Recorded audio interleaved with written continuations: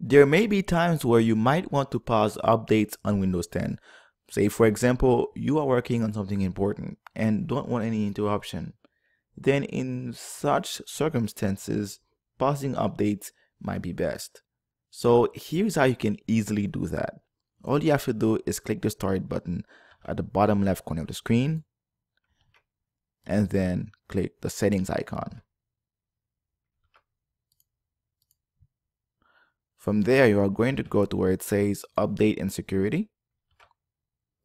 And then make sure you are in this section right here, Windows Update. And then under where it says Update Settings, click on Advanced Options. Okay, so now right under where it says Pause Updates, as you can see, it says temporarily pause updates from being installed on this device for up to 7 days. So this will pause updates for a little bit in your computer. And so all you have to do at this point is click on. And so this will temporarily pause updates for about a week or so and allow you to get your work done. So as you can see, pausing updates on Windows 10 is really simple. For more videos like this, please subscribe for more, and thanks for watching.